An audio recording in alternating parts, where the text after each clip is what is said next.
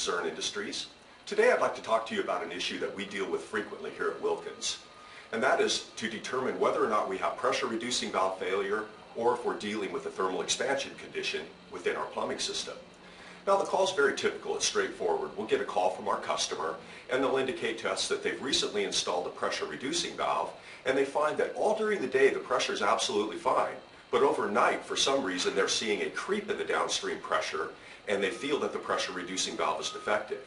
Well, we've come up with a way to determine whether or not you're dealing with a defective pressure reducing valve, or it could even be a pressure reducing valve that's fouled with debris, for example, or are we dealing with a thermal expansion condition?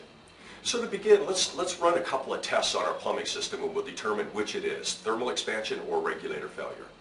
Now to start this test, what we'll want to do is we're going to want to turn the water heater to the vacation setting. What that will do is it'll prevent the burner from firing, but it won't put the pilot out such that you have to relight it later. So again, turn the burner on the water heater to the vacation setting. Now what we'll do is we simply want to attach a gauge to our plumbing system. We'll want to attach a gauge downstream of the pressure reducing valve. Quite frankly, any hose bib on the house, as long as it's downstream of the pressure reducing valve, will be fine. Now the type of gauge that I have here, this is a Wilkins HGI 25, and what this particular gauge has is an additional needle that will register the highest pressure that the gauge sees. So in this case, again, we'll go to a hose bib. We simply want to turn the hose bib on to relieve any excess pressure within the house. Shut the hose bib off. Again, we only leave that on for a few seconds. And now we'll attach our pressure gauge.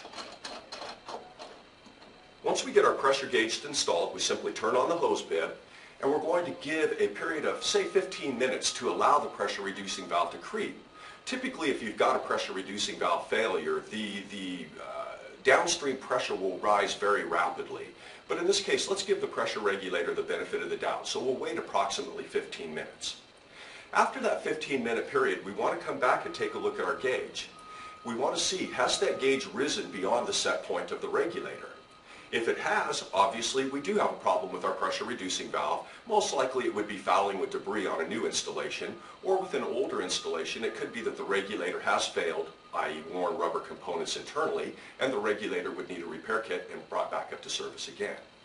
On the other hand, if we see no rise in pressure, we now have eliminated the pressure reducing valve as the cause for the pressure rise. So what we'll want to do is run a check to see if it is thermal expansion. Now for the thermal expansion test, we want to go ahead and go back, turn the water heater back to its normal setting. Whatever you have it set to previously, be it 140, 130, whatever it was, go ahead and turn that water heater back on.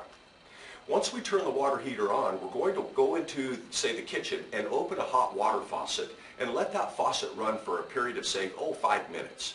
What we're trying to do is deplete some of the water within the water heater so that the burner will fire and that water heater will cycle. After we run the hot water tap for a period of 5 to 7 minutes, go ahead and shut that hot water off and immediately go outside and start watching your gauge. Now if the pressure begins to rise while we have the water heater cycling, that's an indication that the rise in pressure is due to thermal expansion and not pressure reducing valve failure. In the case of thermal expansion, there are a number of ways to control that pressure. In fact, if you look at our One Zurn YouTube channel, you will find a video that shows you how to control thermal expansion. So I hope that you find this helpful. Again, this is a good method of determining whether or not we have pressure reducing valve failure or a thermal expansion condition within the home. Thank you for watching this video. If you enjoyed this video, please subscribe to our YouTube One Zurn channel. For more product information or to speak to a customer care representative, please visit our website at zurn.com.